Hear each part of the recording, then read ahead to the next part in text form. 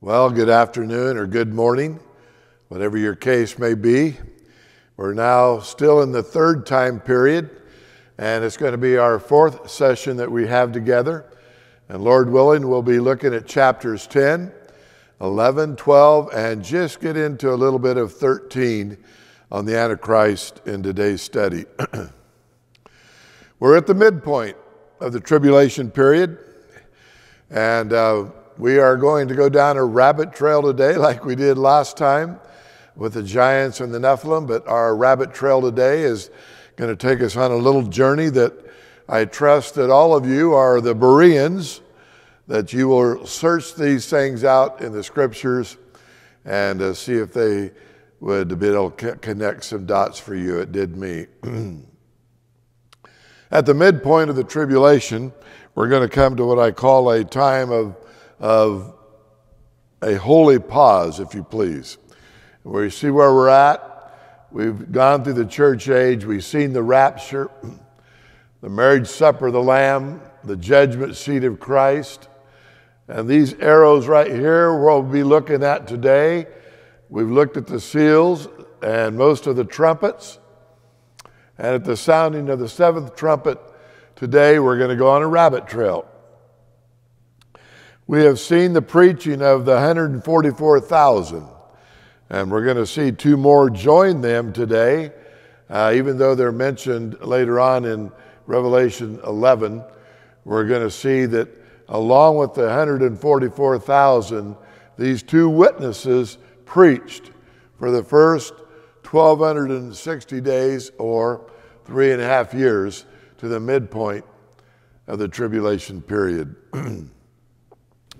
So like we said, sometimes we go back to the bare basics.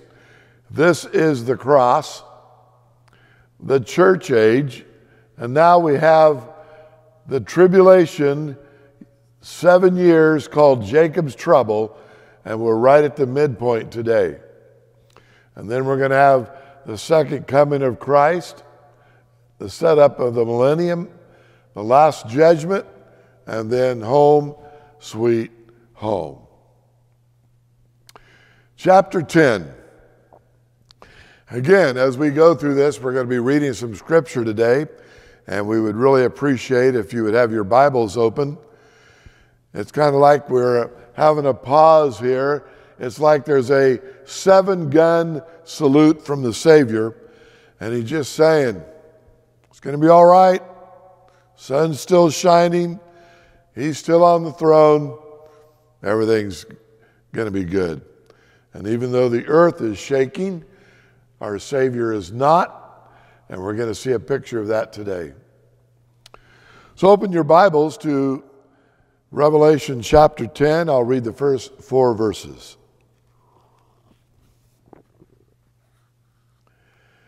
And I saw another mighty angel coming down from heaven, wrapped in a cloud with a rainbow over his head, and his face was like that of the sun, and his legs were like pillars of fire. He had a little scroll open in his hand, and he set his right foot on the sea, and his left foot on the land, and he called out with a loud voice like a roaring lion. And when he called out the 7 thunders and sounded, I was about to write, "Do not write it down." Christ, I'm going to call this picture a picture of the Lord. After everything that was been unveiled through the first 3.5 years, the unveiling, the apocalypsis, for some reason here, the Bible says, John, I don't want you to write these things down. And I want to pause right here for a little bit, thinking about that. Don't write these things down. I think this is a picture of the Lord here. And the reason I say that, some call him the Archangel Gabriel, and that's fine. But I would suggest, as you look at the scripture here, said he's wearing a cloud, and it's kind of like the transfiguration when he wore a cloud there, and back in Exodus even 13. Bible says he's crowned with a rainbow, and his face is shining like the sun. Sounds just like Malachi chapter 4. And then it says that his feet are on fire. And back in Revelation 1 and 15, it says the same thing as it shows a picture of Christ.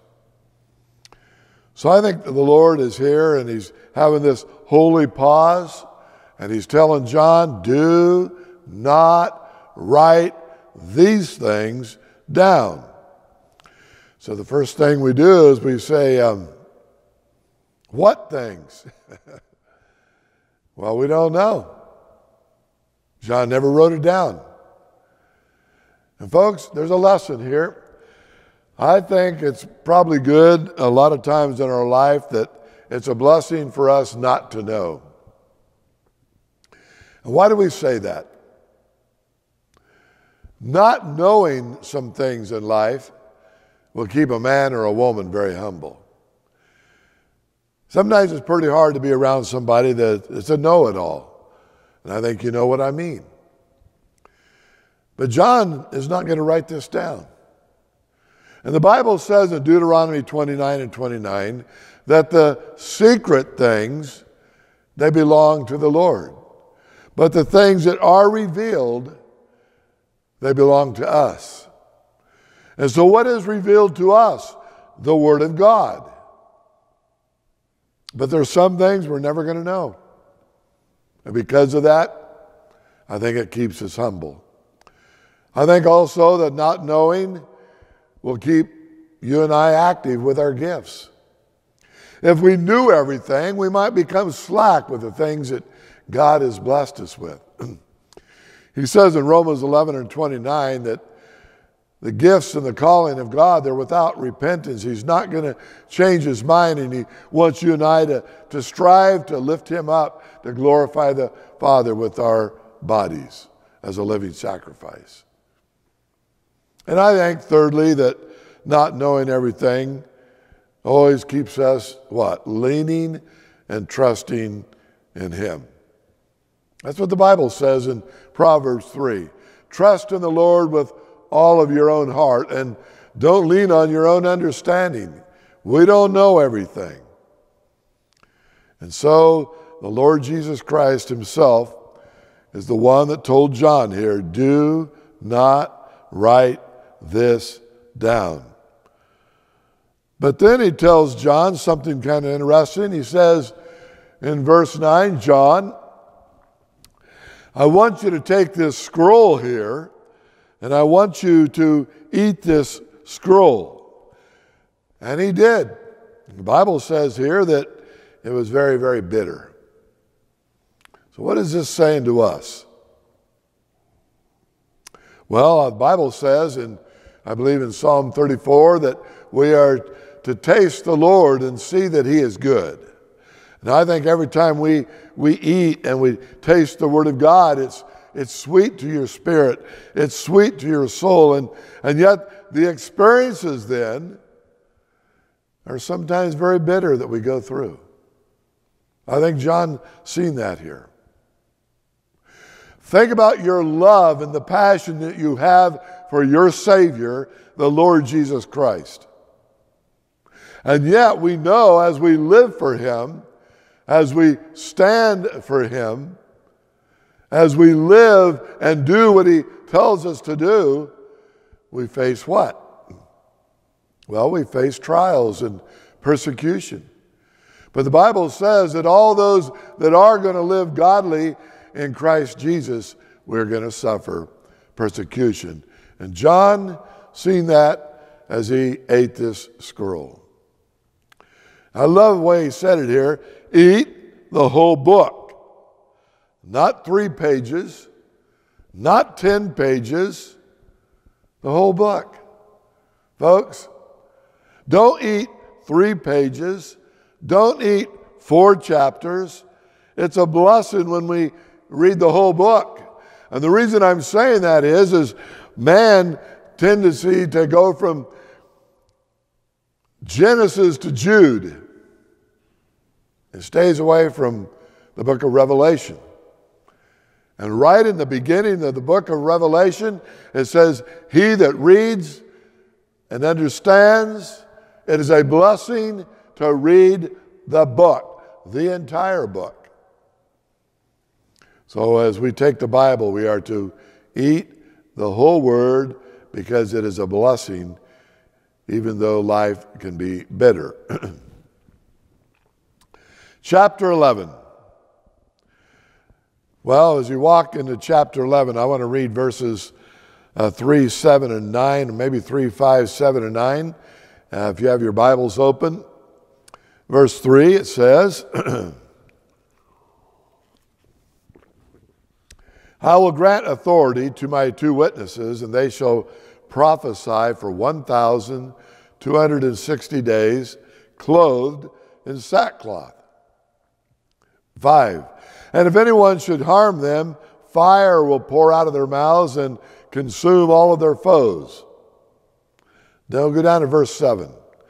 And when they finish their testimony of preaching, the beast that rises from the bottomless pit, the Antichrist, will make war on them and kill them.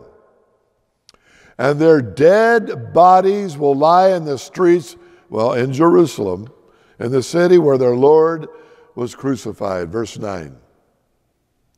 And for 3.5 days, people will gaze at their bodies, their dead bodies. Verse 11, but after 3.5 days, they will receive the breath of life from God and stand up alive again. Well, there's a big question about who these 2 witnesses are, and I'm going to suggest that it's going to be Moses and Elijah. The reason we say that is Moses represents the law and Elijah represents the prophets. So when you hear the Word of God talking about the law and the prophets, you're looking at 2 of the greatest witnesses.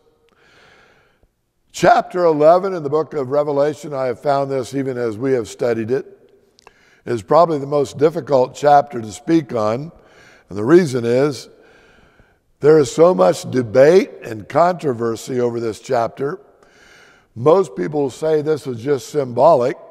A lot of people will argue that it's just a spiritual lesson. It's not literal people.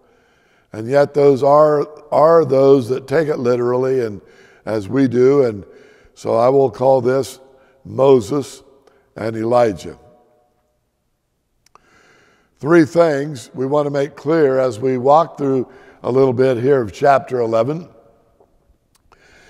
This is about the Jews. Moses and Elijah is about the Jew. Call it a Zionist movement if you want. This is not the body of Christ.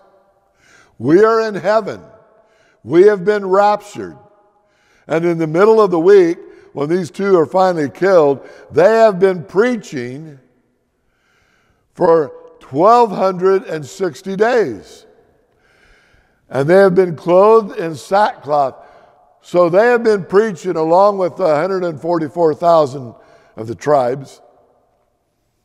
And they're preaching the gospel of the kingdom. And not only is the 2 witnesses a Zionist movement, these 2 witnesses is a prophetic statement. Why do we say that? Because in the beginning of the chapter, it says that they were given a rod and they measured the temple. That temple is not built yet. That temple is going to be built immediately either after the rapture or after the signing of the covenant with the Jew. But it's going to be built. It's going to be built. And I think that's why it says a prophetic statement. And it goes on to say there in this same chapter that when these 2 die in the streets, 7,000 will come and make a party and a holiday out of it. And if anybody tries to bother them during that time before they're dead, fire will proceed from their mouths, and it says in verse 5, it will devour their enemies. A lot of power given to Moses and Elijah here. And I have found through the Word of God, and I know you have too, that God never leaves His people anywhere without a witness. You can go down through the Word. You can look at Noah and Enoch, Elisha and Elijah, Paul and Silas. The disciples were sent out 2 by 2. You got Joshua and Caleb, Titus and Timothy, and you got Moses and Elijah. You remember they were there with Christ at the Mount of Transfiguration. And here they are. They're going to be lying now in the streets, the Bible says. And the Antichrist is going to create a national holiday. And why do we say that? Well, the Bible says there's a time of gifts and parties and presents when they're laying there. And then to the horror of all the world, of all the major news networks, right when the Antichrist and everybody is gleefully glad that these 2 preachers are killed, they're going to rise again.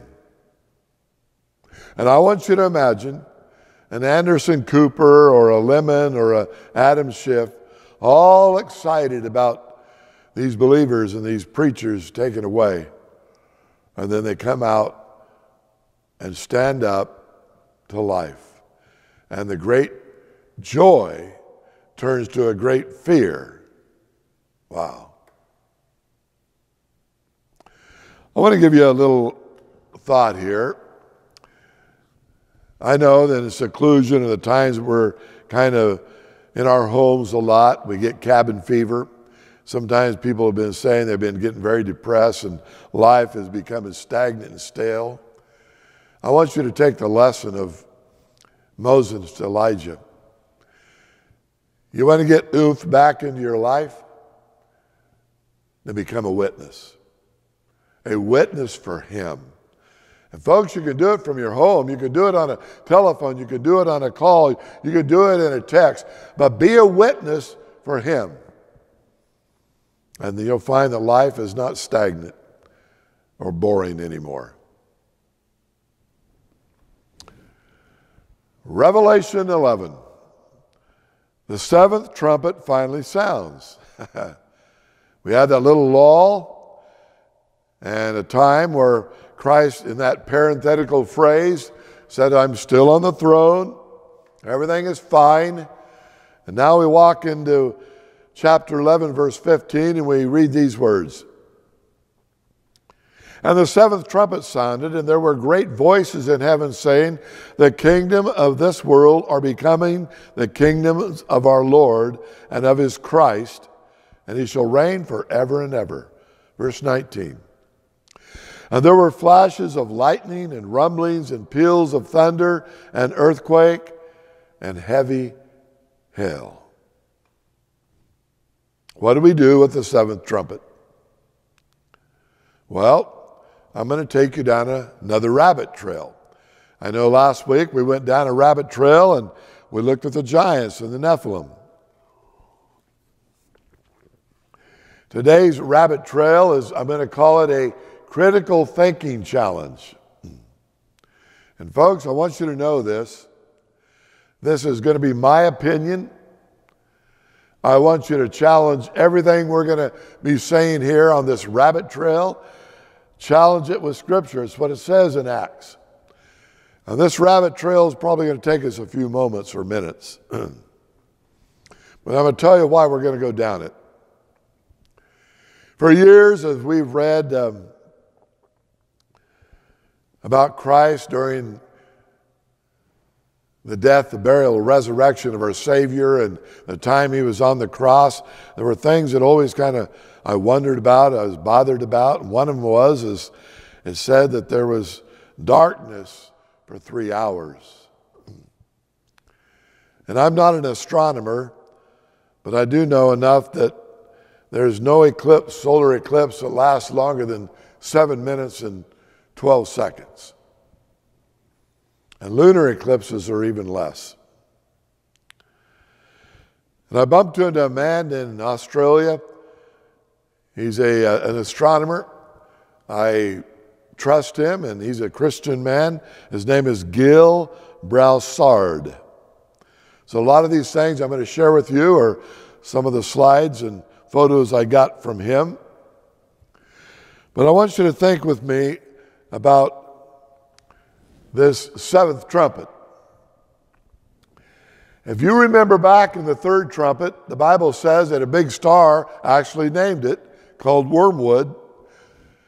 And the sixth to the seventh trumpet, all of these things were happening. Stars from heaven, great earthquake, wormwood slamming into planet Earth. I take that literal. It said a third of this vegetation wiped out so much of the planet. So what do we do on this rabbit trail with that? I think it's a miracle. All of these are God allowing this to happen, God working the miracle. But I think explaining a miracle does not make it less a miracle. And I'm going to offer a suggestion on this rabbit trail to show you what happened maybe to this earth and how it happened. It's a miracle, but the miracle is in the timing. It's in the timing. Miracles. Explaining a miracle does not make it less a miracle. Look at this right here. Man today, doctors can describe how life is formed in the womb, but we can't even create a rose. Life is still a miracle. And even though a lot of this can be explained, the miracle is still in the hands of the Lord, still a miracle. We can describe how water is turned into wine through fermentation. Takes time. But we can't do it at a wedding no one ever has, or any kind of a party. But explaining the miracle does not make it less a miracle.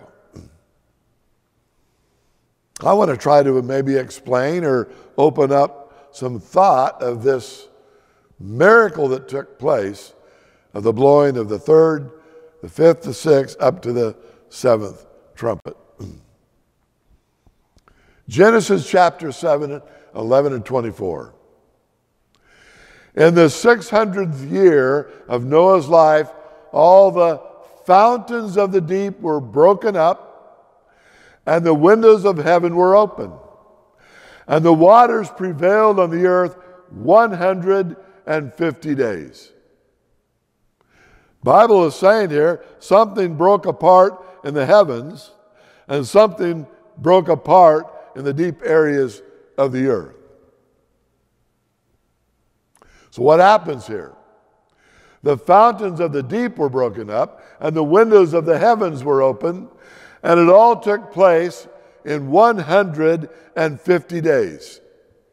I want you to keep that in the back of your mind. There is no detail in the Word of God that is extraneous. Everything mentioned in this Bible is relevant, especially when it's mentioned twice. 150 days is not mentioned again until the book of Revelation. We read it in the blowing of the trumpets. Remember when the bad guys were coming out of the earth? Nephilim? Keep that in mind. The canopy of the waters was ruptured from above when there was a slamming or the coming of this wormwood. The earth crust was ruptured from below. 150 days later, the waters receded. How is that even possible? Well, we know it's a miracle. But I want to suggest that there was a planet, we're going to call it Planet X.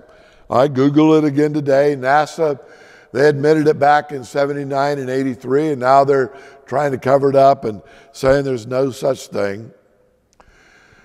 But in 1983, the Washington Post wrote about Planet X. They sent out Voyager 1 and Voyager 2 to explore this weird star, something out there that was causing Uranus and Neptune to go a little off track. 2012, National Geographic wrote about this strange planet X. 2013, the Vatican, Roman Catholicism revealed of their one of the largest telescopes on the planet. It's an infrared telescope. They've named it Lucifer. You can Google it. Lucifer means the day star. They are looking for this planet X, the day star. We would like to suggest, here's the sun right here, first flyby to the earth, because this planet X is in its own elliptical orbit. It's come by, and I would suggest it flew by in Noah's time here, and it's going to fly by again somewhere in the coming days. First flyby, there was a release from this planet, an asteroid, or things that broke up the canopy of the waters in the heavens. It goes around the sun 150 days later, second flyby, a big chunk comes off and slams into the planet. First flyby is a meteor storm. Second flyby is an asteroid. What's the difference between the two? Well, an asteroid is nothing more than a large rock or a hunk of metal. A meteorite or a meteor shower storm is small particles. You see that in the comments. Smaller size. So the first flyby of planet X breaks up the canopy of the heavens, the waters. Second flyby, the asteroid slams into the planet, which would be Wormwood. Everything changes. Cross Earth's orbit 2 times in 150 days. So let's go through this real simple. First flyby at the second Passover, 3000 BC, in the day of Noah, a meteor storm ruptures the earth canopy of water. There was no seasons. The Bible says that the earth was like a hothouse effect, the time of Adam and Eve. No seasons pre-flood. No mountains. So here you have slamming in to this canopy of water, and it shattered the upper firmament of water. That opened the floodgates of heaven. The second flyby, 150 days later, planet X drags, we would suggest, a 110-mile wide asteroid into a collision course with Earth. Waters above, waters beneath. The whole earth is flooded at this time, and this asteroid slams into the planet. So think, the miracle may be in the timing, but it doesn't make it less a miracle. First pass breaks up the canopy of heavens. Second pass breaks up the fountains of the deep. So here's our critical thinking challenge. From the third, the sixth, and the seventh trumpet, planet X in Noah's day, called Wormwood in Revelation when it comes back again, is going to slam into the earth 23.5 degrees or 4 degrees and put it back on its axis again. I think that the slamming of that asteroid back there at the day of Noah, the whole world was filled with water, and they said, well, if an asteroid of that size would hit the world, the earth, it'd burn up. No, it was covered with water in that first 150 days, and water is a great conductor of heat. It slammed into the planet, and it radically changed the topography of the earth. Earth change. Remember the 150 days? And we get that from the Jewish calendar, 30 days in a month. They were tormented for 5 months. This earth was tormented for 150 days from the first meteorites to the asteroid slammed on the planet. Now you've got people here in Revelation after this trumpet saying, the kingdoms of this world have become the kingdoms for our Lord Jesus Christ. They thought he was coming back right then. But he's got 7 more bowls of wrath to pour out. And the world at this point is changing back to pre-flood, no 23-degree tilt, no more seasons, back to hothouse effect, all in line for the millennium. And you can study that on your own.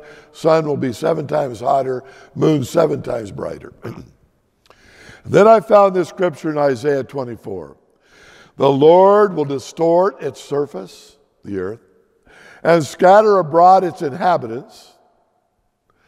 The earth is violent, broken, is split open, and is shaken exceedingly, and shall totter, tilt like a hut. Folks, so often the miracle is in the timing. You remember where I said I used to wonder about the crucifixion? At the crucifixion of Christ in Luke 23, there was darkness from the 6th to the 9th hour, and there was a great earthquake. I would suggest that this planet was making another elliptical orbit at the time of Christ. Maybe back in Joshua's day. But that 3-hour eclipse had to be something else. But if you have something 7 times the size of the earth go between the sun and the earth, it'd be 3 hours exactly with a flyby. 3-hour eclipse.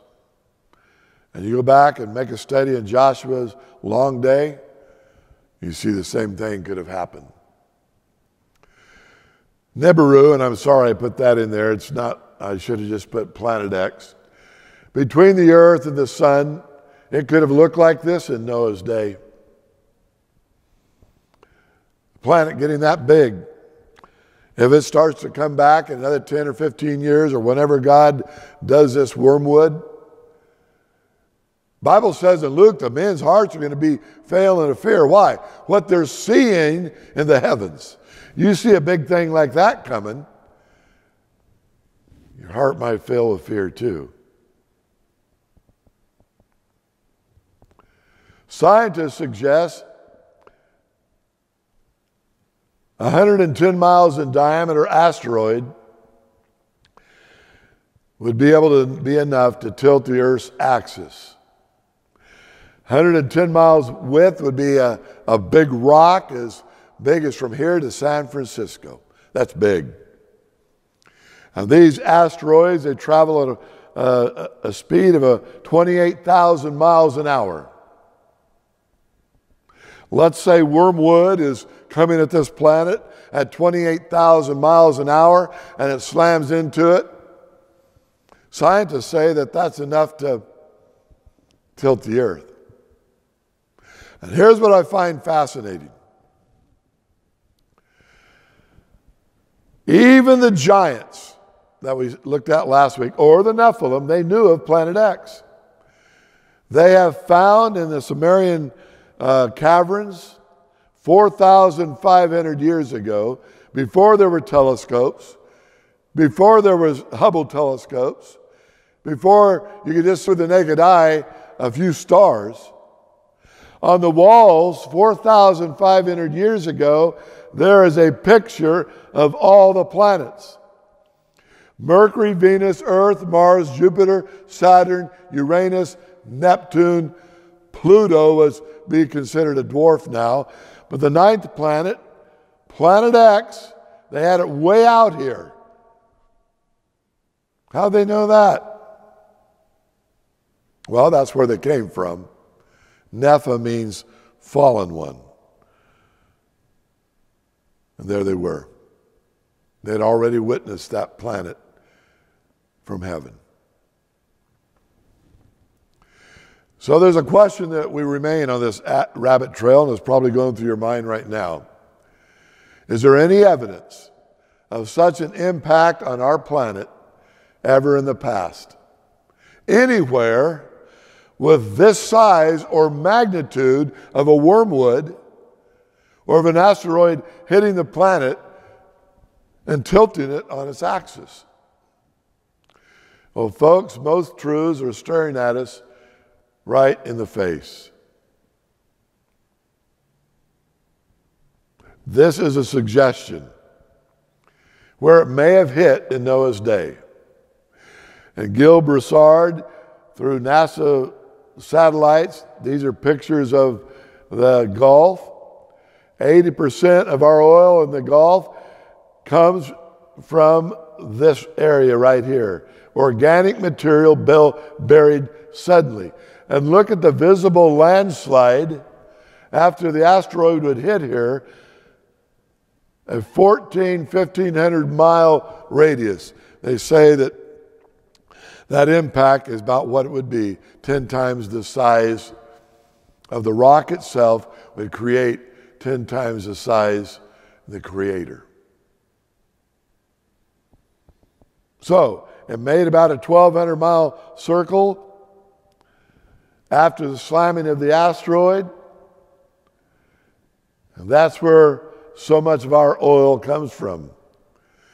Oil wells, since the last 68 years drilled in the Gulf, there's 4,500 of them in the Gulf. And again, it's just, where does it come from? Organic material buried suddenly. In fact, all the oil that we see is a proof of the flood. Organic material buried suddenly.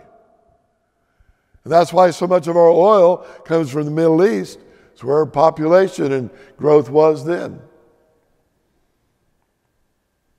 And the result of the impact, I love this, from the Gulf exactly on the other side, if you have a globe at home, look at the Gulf of Mexico and then go on the opposite side of the globe and look at the same impact, 12 to 1,300 miles, shock wave, on the other side of the planet, the Himalayan. China, Nepal, India, I think that's Pakistan up here. And that impact that may have hit in the Gulf rose these mountains that were not here in Noah's day. Created in a matter, I need another T in there, of seconds. The Himalayan mountains. And they were all a result of the changes during and right after the flood. So let's summarize that rabbit trail. The miracles of these trumpets is in the timing. First flyby broke up the canopy of heavens and the fountains of the deep from the gravity pull. Second flyby, a trailing asteroid slams into the earth, wormwood, and causes the earth to tilt on its axis again. Well, what about the heat? Well, like we said, the earth was entirely covered with water at the time, and it absorbed the heat. And the miracle is in the timing. And I would suggest that something of this will probably be taking place during the trumpets, judgments, in Revelation. Back from the rabbit trail. The woman, the war, and the woe. And by the way, as you look at that rabbit trail, I'd encourage you, go to Scripture, go to Genesis, go to the 150 days. Look at all of these things up and just see the miracle may be all in the timing. Chapter 12. Verse 1, and a great sign appeared in heaven, a woman clothed with the sun and with the moon under her feet, and on her head a crown of 12 stars. She was pregnant and crying out in birth pains and the agony of giving birth. And another sign appeared in heaven, behold, a great red dragon with 7 heads and 10 horns, and on his head 7 diadems. His tail swept along or down a third of the stars from heaven and cast them to the earth. And the dragon stood before the woman about to give birth, so that when she bore her child, he might devour it. She gave birth to a male child, one who is to rule all the nations with a rod of iron. But her child was caught up to God and to his throne. And the woman fled to the wilderness for 1,260 days.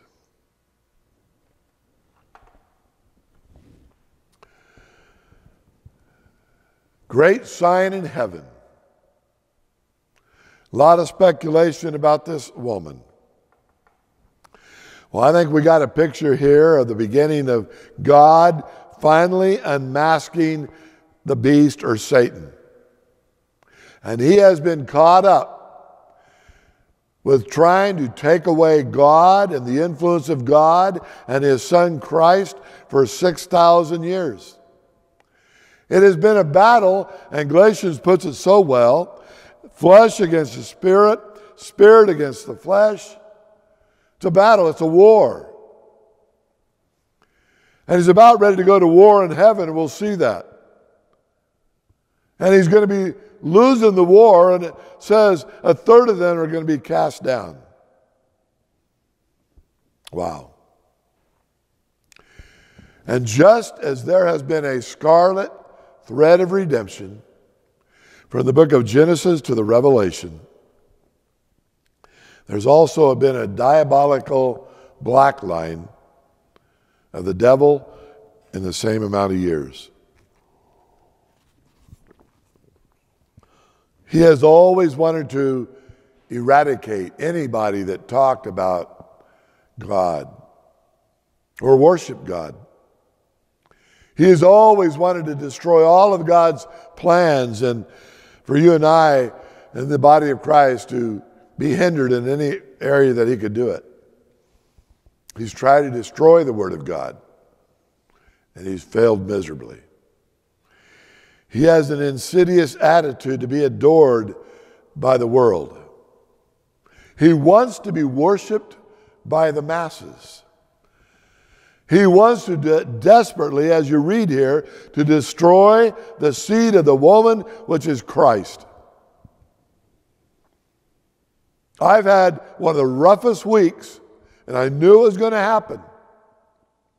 Anytime I ever speak about the devil, the dragon, the beast, the Antichrist, or hell, I have a war going on in my thought life and even other areas. Sometimes I dread bringing up the subject. And it's going to happen next week as we get into more of the Antichrist. The devil does not like to be put down. This woman here, many will call Mary, it's not Mary. It's not Mother Teresa. The woman is the nation of Israel. And Christ is the child, the one that will come to rule the nations with a rod of iron.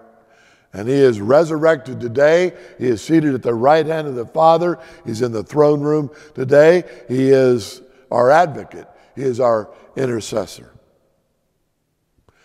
And during this time, the Bible says, when he's trying to do everything he can to destroy Israel, to destroy God, to destroy the body of Christ, the church has been raptured in heaven. He is madder than ever. God says, it's time for you to go. In verses 7 through 9 says, Michael and his angels fought against the dragon. Look at verse 7. Chapter 12, now war rose in heaven, and Michael and his angels fought against the dragon, and the dragon and his angels fought back. But he was defeated, and there was no longer any place left for them in heaven. The great dragon was thrown down, the ancient serpent, who is called the devil and Satan and the deceiver of the earth. Satan loses. And why is the Bible saying here in chapter 12 that there's a war in heaven? I want you to study this. I want you to think about this with me. It'll sound strange when I say it. But in heaven is where sin originated, in this sense. Sin started in the heart of Lucifer, the anointed one, the highest of God's created angels. And Lucifer was there in heaven when he said these words in Ezekiel, I will be like the Most High. The 5 I wills, you read it. And for 6,000 years, Satan has had access to the throne room. Go look in Hebrews where it says, he is the accuser even today of the brethren. When you and I sin, he's right there. Look what Gordon did. And Christ said he's covered by the blood. But here he is cast out. You remember Job chapter 1 verse 9 where it says the sons of God came to present themselves and Satan was with them. Every time you see the sons of God, like in Genesis, that's the fallen ones. Still in heaven, but not here. In the middle of the tribulation period, there's going to be a war, and he's going to be cast out to earth, and God will pour out his final wrath on man. And when Satan is cast out and he realizes he's losing big time, then it really gets bad here. And we're going to see it in the next few sessions. Planet 12, notice the cheer in verse 11. And they have conquered him by the blood of the Lamb and by the word of their testimony, for they love not their lives even unto death. Wow. It is really tough. And God gives us the grace. Don't shy away from studying the Word of God. We don't seem like we hear the word hell much anymore, or Antichrist, or even the devil and Lucifer. But he's real. But God is in control. Now we walk into chapter 13. We're still right in the middle of the book. And I want you to open your Bibles to chapter 13. I'm going to read a couple verses here. We're now just going to have a little bit of an introduction to the Antichrist. Next session, we'll look at him more in depth and some of the other bold judgments. Verse 1, and I saw a beast rising out of the sea with 10 horns, 10 heads, 10 diadems on its horns, and blasphemous names on its heads. And they worshiped the dragon, for he had given his authority to the beast. And they worshiped the beast, saying, who is like the beast? And who can fight against him? There he is. And Jesus, you remember, said in John 5:43, I came in my Father's name, and you did not receive me. Another will come in his name, and him you will receive. You see, from the beginning of time, clear back in there in the Old Testament days, back in Nimrod's time, man has always dreamed of becoming a ruler of the planet. And we've seen him down over the years. Nimrod and Pharaoh and Nebuchadnezzar and Stalin and Hitler and Napoleon and Alexander the Great and Saddam Hussein, and you can go on and on. Well, when this man comes on the scene, the Bible said that the world will begin to wonder after him. Now, I want you to notice here, 3 of the great world religions today all have prophecies concerning a wicked world leader at the end of the age or the end of times. The Muslims, or the Islamic group, they have Dajjal, a one-eyed man of intense evil and hatred, or you could call him the 12th Imam, or the Mahdi. Judaism, a Roman ruler called Armilius, who is killed by their coming Messiah. And Christianity has the Antichrist.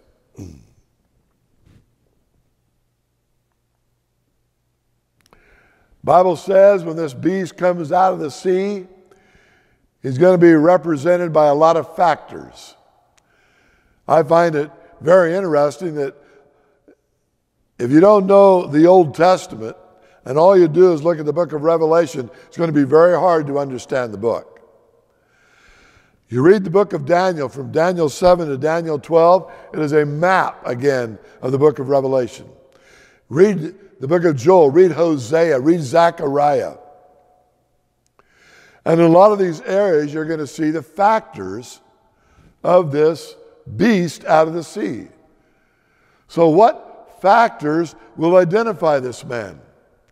Well, the Bible says in Daniel 8:19, he will rise to power in the last days. He's going to rise to power and come on the scene right after the rapture. We've seen that in the riding of the white horse. He will rule the entire world. The Bible said that in Revelation 13. He will rule by deception. It says that in Daniel 8. He will be extremely, very intelligent, again, in the book of Daniel, Old Testament. He will come to control the global economies of the earth. We'll see that next week. He will be assisted by the false prophet. We'll see him next week. He will break a treaty with Israel. Daniel 9 said he's going to sign a covenant with a Jew for 1 week. In the middle of the week, he breaks the covenant, says, I'm God. It's called the abomination of desolation. We'll see that next week. He will claim to be God. It says that in Thessalonians. He will fake a death and the resurrection. We'll see that next week. He's a copycat. Christ was crucified. Christ died, rose again. He's going to do the same thing, but it's fake. And he will have Jewish blood in his veins. Why do we say that? Again, you look in the book of Daniel, chapter 11, says that he forsook the faith of his fathers. That is always a Jewish terminology. So somewhere, this man is probably alive today, but he forsook the faith of his fathers. He hates the Jew, and he's mad. Maybe living right now. And I love the contrast of Christ and the Antichrist. Christ is from above. The Bible says in John 6:38, the Antichrist is from below. Christ humbled himself. The Antichrist, everything he does, you read the book of Daniel, he exalts himself. Christ was despised, rejected of men. The Antichrist is going to be admired and popular. Christ is a man of sorrows. The Antichrist is a man of sin. Christ came to seek and to save. Antichrist comes to deceive and destroy and to kill. Christ is full of love. The Antichrist is full of evil and sin. Christ is worshiped by millions. The Antichrist will be worshiped by billions. Like Father, like Son. We're going to kind of clip it off there today. Next week, Lord willing. And be praying for us. I do not like to study this man. But we're going to look at the rising of the beast. We're going to look at the ruling of the beast and how he rules. We're going to look at the railing of the beast on people. And we're going to look at his sidekick, the false prophet. And then we're going to open up the final 7 Super Bowl judgments I'm not sure how far we'll get through it, but we're going to be doing that in the 4th time period. Folks, he's coming back. It amazes me as we look at the news and watch the headlines even today that we know it's close. We're seeing the signs of the time. And next week we're going to be looking at the mark of the beast. And wow, I was just hearing today again about this ID 2020. This ID that they're wanting to make into a chip or something to tattoo on us. You can't do anything unless you got ID'd with a 2020. It's going to be a part of the signs of the time. And as logical as it may sound, it's all marching towards the beast. He's coming soon. So I would encourage all of us to have a healthy balance of expectation and participation. Expect the Lord to be coming back at any moment. We should have a greater fervency to share others about his return as we ever have.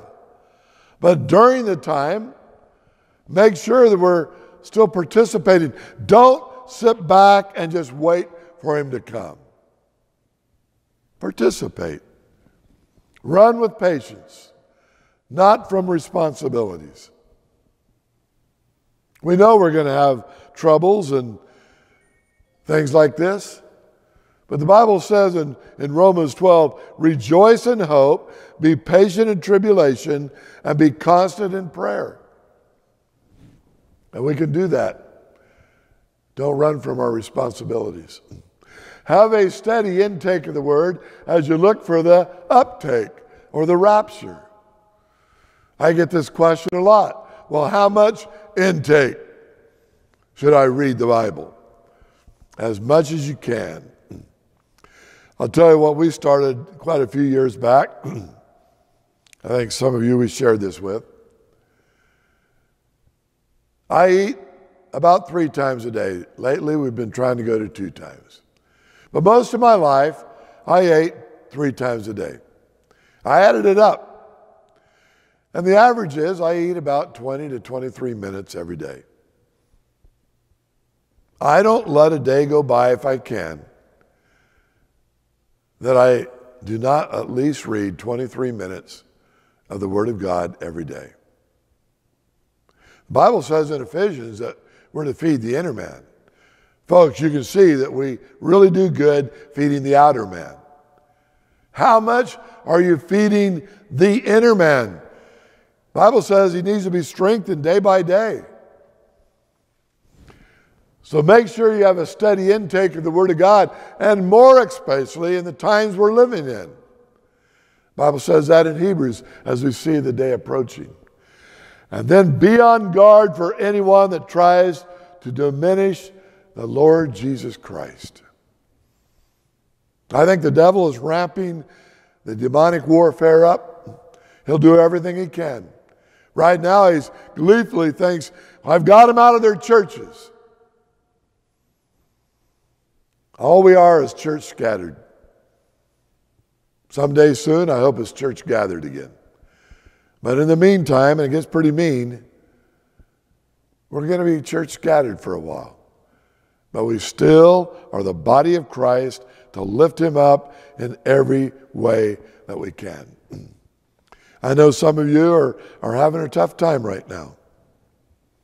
Some of you, even in your laughter, the Bible says that even in your laughter, your heart may ache. Just stay true to him. Stay in the Word, stay fervent in prayer, and the Lord will bless you. Let's pray. Father, thank you for this little season of fellowship today as we looked again at the 3rd time period, 4th session. And as we scratched around, we probably created a lot more questions than gave answers. And I think that's good. We just pray that everybody will continue to study the Word of God and seek out truth. Father, forgive us if there's anything I said that is in error. Well, we ask for forgiveness. We know your Word has no error. Bless our time, bless our week. And Father, we are looking forward to your return. In Christ's name we pray. Amen. Have a great week.